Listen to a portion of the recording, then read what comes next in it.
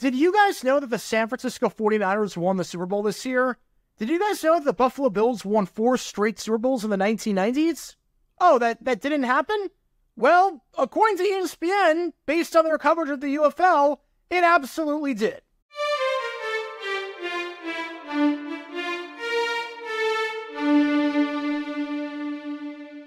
Welcome everybody to JG9 News, where we talk all things NFL all the time. I'm Jared here, and I represent the 904 from the 602. And today, we are talking about something involving the UFL that is absolutely sickening to me, because ESPN has peddled blatant misinformation across their social media platforms regarding this league, and it's a mistake that they made that they have not corrected despite being notified of. It's a mistake they made that should not have happened in the first place. It's a mistake that they made that destroys whatever credibility they had left. They already do a poor job covering the UFL. Yes, they televise the games, but they already do a pretty poor job covering the league on their website. Look at what happened with destroying the kicker for the San Antonio Brahmas. He got out with a fractured neck in that Week 2 game that the Brahmas had. That is the first article in the top headline section that has involved the UFL since February 16th. It has been 2 months since the last UFL story on the network, on the top headline section, where A.J. McCarron re-signed with the Battlehawks. And that was a 4-paragraph blurb. This is the UFL's page on the ESPN website. This is the first article since February 16th, according to that.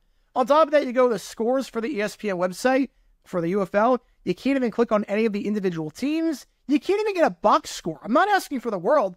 I'm just asking for a box score, just some breakdown, so I don't have to go over to Fox's website or the UFL website to get the stats for the game that I'm looking for. Why do you not have a box score on here? It doesn't make a whole lot of sense. And then you look at the standings on the ESPN website for the UFL. Keep in mind that point differential is a higher tiebreaker than whatever they have, and the top 2 teams in each conference make it to the playoffs, so that's a pretty big deal, and they have the standings completely wrong. On ESPN's website, you have in the USFL conference, Michigan in second with a point differential of -5. I had a Memphis with a point differential of +5, even though they have the same record. Memphis should be ahead of Michigan. And in the XFL conference, St. Louis should be in second with their point differential of +1, and DC should be in third with their point differential of -10. Instead, it's flip-flopped, and just for some perspective, the UFL website has it right. I don't know why ESPN just can't use the UFL website for the standings, but ESPN has the wrong standings on their website. So again, already not doing the best of jobs. But that takes us to what we saw in St. Louis the other night. On Saturday night, the St. Louis Battlehawks played the Arlington Renegades. Over 40,000 fans in attendance. It was the largest crowd in modern spring football history, largest crowd by any non-NFL team in a game since the start of the 21st century. Battlehawks won that game 27-24. It was a great game, one of the best games of the young season so far. And I did a video about the attendance breakdown from that game. Go check that out if you haven't already. I'll leave a link in the upper right corner and a link in the description down below. However, after the game, ESPN's NFL account, which has a lot of followers, posted this. They posted this photo that says, the UFL Battlehawks with a signature game-winning drive. It's becoming a weekly occurrence to watch the XFL Battlehawks put together a game-winning drive. This, a tweet by Scooby Mageza, who is a host for ESPN.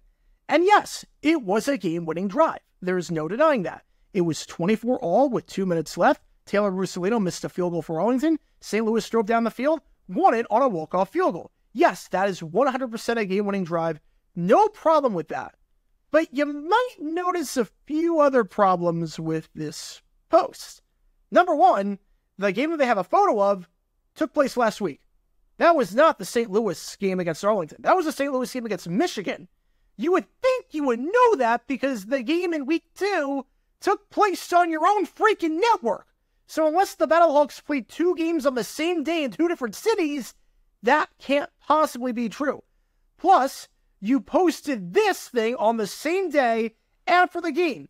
Battlehawks walk it off in St. Louis, which is very different from what ESPN said they're walking off in that photo, which took place in Detroit. And they show the Battlehawks and the Renegades, Battlehawks 27, Renegades 24. And the other one has the Michigan logo, the Michigan uniforms. So obviously there's something wrong there. There's something wrong there. Number 2, the Battlehawks lost the game. The game that you posted, the one that you sent the Battlehawks in a game-winning drive in. Jake Bates hit a 64-yard field goal for the win to prevent St. Louis from winning the game. On top of that, you posted this on your social media, on your Instagram after that game. Jake Bates' first field goal kick since high school was a 64-yard game winner. So you knew that Michigan won the game. On top of that, you had Bates on the Pat McAfee show, which is on your network. And you posted about that, clearly showing that Jake Bates is celebrating with his teammates after hitting the field goal with the caption, "The Rock posted this after Jake Bates' back-to-back 64-yard field goals." So obviously, you knew that St. Louis did not beat Michigan. You knew that did not happen. And yet, you still posted about that. You still posted that Michigan lost to St. Louis on Saturday, even though that wasn't the game that took place on Saturday, and even though the Battlehawks lost the game. How does that make any sense? And what's crazy is that this post is still up. This post is still up 3 days later. They posted the wrong game with the wrong photo and the wrong result, and it hasn't been edited. Has not been edited. They've been called out in the comments section too, so it's not like no one has noticed this. One reader said, "Bro, they lost this game." Another one said, "They lost this game, LOL. Y'all posting the wrong clips." Another one said, "But they lost that game against Michigan." Another one said, "We lost this game though." Another one said, "They lost though." So they've been called out. They've had ample notice and ample notification that this is the wrong thing.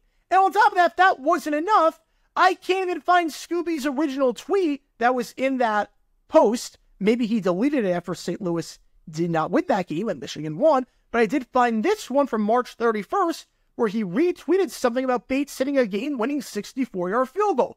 So all you had to do was scroll down his timeline and you would know that they didn't win the game. You just had to go to the same exact source where you got the original tweet from, and you would know that they didn't end up winning the game. And on top of that, even if you didn't have any of that, there's this thing called Google.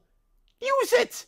Use it! Just, if you don't know who won the game, then look up who won the game. It's not that hard. And the fact that ESPN made this post in the first place, despite the fact that this was not true in the slightest bit, despite the fact that this was not the right game, and despite the fact that the right game was on their own network, and the wrong game was not on their network, so I don't even know how you get confusion in the first place like that, is crazy.